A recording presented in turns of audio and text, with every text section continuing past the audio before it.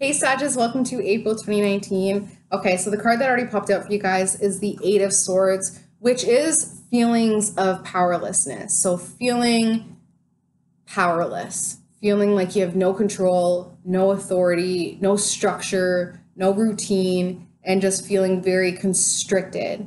But as we know, the swords represent our thoughts. So it's only how you're thinking about a situation that's manifesting into like a physical thing. But because it was so easy to physically manifest into this feeling of powerlessness, it's just as easy to clear it. Okay, you just have to open your third eye because right now you're very closed-minded about a situation. It's like, no, I'm very stuck here and I have no other option. This is it. But it's like if you were just to listen to your intuition, listen to that intuitive guidance, open your third eye. It's really as simple as that, as just saying my third eye is open. It's your intention, right? If you don't believe me, I have a little test for you guys. So I slept on my back the wrong way the other day and I gave myself a self massage without using my hands. All I did was think about it. I'm like relaxing my shoulders, relaxing my shoulders.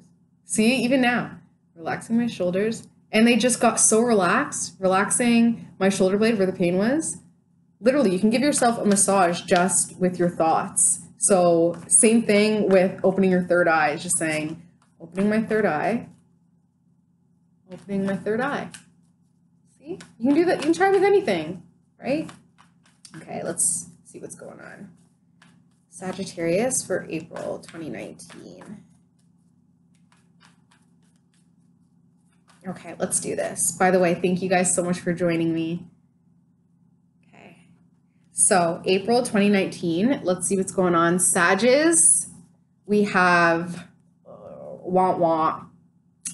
So couple this with the Eight of Swords. This is what's going on.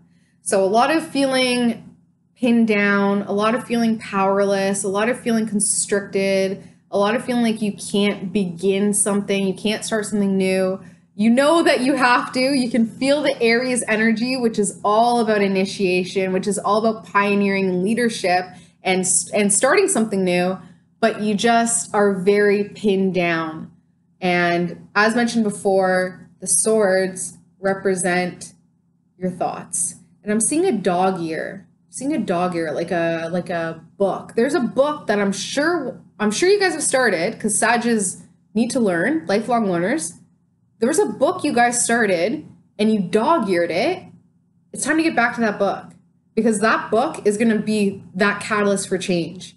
I think that what it did was you symbolized to the universe that you weren't willing to learn anymore. As soon as you dog-eared that book and kind of set it aside, even though it was a very good book and very informative, you set it aside because you felt like you had to, maybe just kind of like absently did it. And it signaled to the universe that you didn't want to learn and grow anymore. So just going back to that book, straightening out that page, that dog ear, and getting back to it, just reading even one line will signal to the universe that you're ready and receptive for information. Okay, because that's where you guys are stuck. Like I said, you guys are lifelong learners. The learning has halted a bit. And this is a 7 universal month in when it comes to numerology. 7 is all about study. It's all about inner analysis, research, and isolation to study. So although it's a 3-year, which is all about socializing and getting outside and being more communicative, that 7 energy is really pulling you guys back, really pulling you back. Okay, let's see what's going on. Okay, so the pinned down feeling is coming from the Queen of Cups, which is a female water sign. So that is female Cancer, Scorpio, Pisces, somebody who's very subconsciously linked to you. So it's a karmic relationship. Somebody who's very intuitive. They're dreamers. Like it's almost like sometimes you'll be looking at them and they'll be zoned out. And it's like, hello, are you there? And it's just because they can really go into their own dreamlike stance. And that's because they're so connected to their subconscious. They're very guarded and they hide their emotions, but you've seen into the vastness of their emotions. You were able to look in at one point but it was too much for you. It was way too much where you're like, listen, like this is too deep. This is too emotionally deep, and you had to pull yourself back a little bit. So this person is the obstacle and the aid when it comes to you feeling very pinned down, feeling very stuck, and feeling like you're bleeding out for the wrong reasons. Mainly when it comes to your support, like it's like you're bleeding out when it comes to feelings of support, like you're giving way more when it comes to supporting other people than they're giving to you, especially this Queen of Cups. Subconsciously, we have the soulmate here, soulmate card, which always pops up for you guys. This person is directly related to your energy. There's something about them that you guys connect on that energetic level. And that's because you guys were either family or best friends in a past life. Past life, you guys were inseparable. So either like, parent and young child energy, best lifelong friends energy, spouse energy, something where you guys would have been connected for a very long time. Subconsciously, that energy is still lingering about. And that's another reason why you're feeling so pinned down when it comes to the support, because subconsciously, you've been so supported in a past life when it comes to this soulmate relationship that now all other forms of support, it feels like lackluster. You're like, why can't you instinctively on a subconscious level know what true support feels like? So the support that you're getting right now, especially from the Queen of Cups, it's so brutal in comparison because you're comparing it to something that is karmically detailed. So maybe just releasing a little bit of that and just saying, I know that this Queen of Cups can't support me like my soulmate did in a past life. And I release that and I say they're supporting me in the way that they need to support me. So you're thinking about something new. You're thinking about new message, new email, new idea, new growth, just starting something new. You're going to feel that Aries new energy, right? But there's something with these water signs that are really pinning you down. These water signs, young, masculine water sign, Cancer, Scorpio, Pisces, and then the older female water sign, Cancer, Scorpio, Pisces. Yeah, there seems to be, like, I'm seeing like a Yeah, so you guys are waiting for some sort of message, some sort of sign in order to free yourself from this energy from the water signs.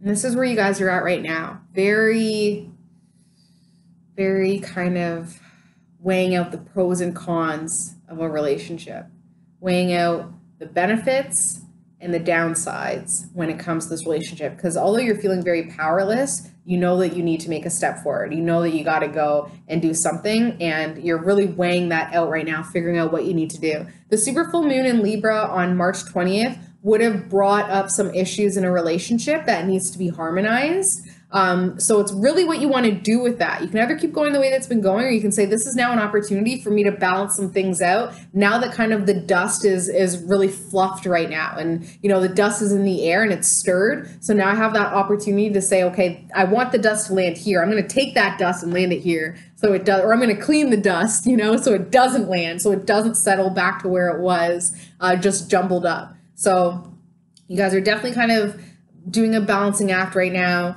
Family and friends, they want to support you. They want to give to you in a supportive way. I think the way that your family and friends are supporting you is more in physical things as opposed to emotionally or spiritually or, lovingly. It's more, what can I do for you? And that's pretty much as good as it's going to get. So if you can kind of just say, well, maybe I'll just, get support in that way instead of asking for it emotionally or mentally or, financially. If I can just get support when it comes to, can you just, go to the store for me or help me move or help me with this, like something that they can actually physically do. That's really the only level of support you're going to get from your family and friends. And that's another cause of frustration when it comes to that subconscious soulmate energy of support, because your soulmate supported you in all aspects. There was never any question. So now it's just kind of feeling very frustrated that you need to sacrifice and kind of be okay with giving up support in all aspects and only getting it in the physical sense, okay?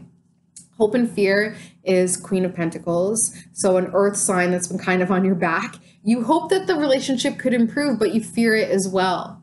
Okay, is this another person that adds to your list of feeling powerless? Is another person that's just another migraine in your life? Yeah, it's time to really analyze all of your relationships and weed out the dead. Weed out the dead ones, you know, that are just not serving your highest good. Doesn't matter if it's family. I know that sounds so, I'm a moon in Aquarius, so it may sound incredibly emotionally detached.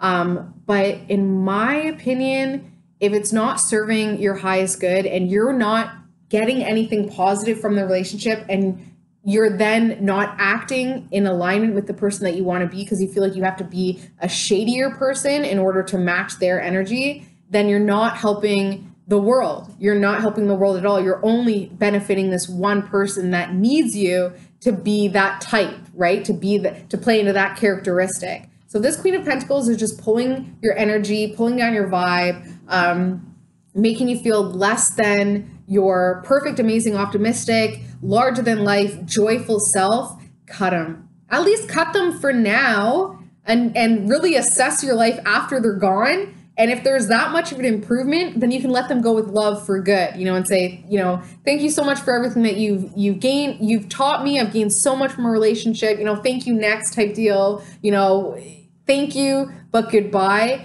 If you do put a little bit of a break space in between your relationship with this Queen of Pentacles, which is a female earth sign, Capricorn, Taurus, or Virgo, if you find that you're actually missing their sense of dependability, reliability, their grounding energy, you can slowly introduce them back in. But as it stands right now, your relationship with them should be kaput until you can assess the foundation of your partnership and then go from there. Because there's so many people on the board. We have 2 cups, 1 pentacles, and the outcome, which is the King of Wands. So like I said, you're definitely going to be feeling very pinned down April 2019.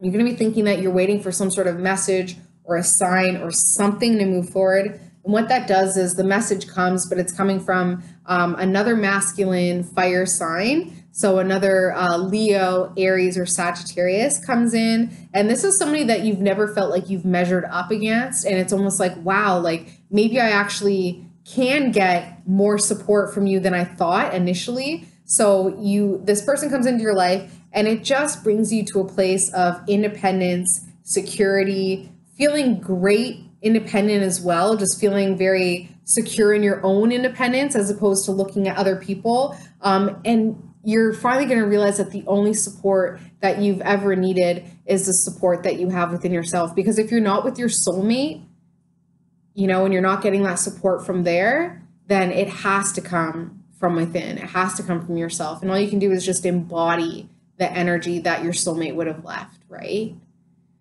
So I hope you guys have an amazing April 2019. As always, please comment, like, subscribe, share. And if you want a personalized reading, my details are below. I use astrology and numerology in all my readings.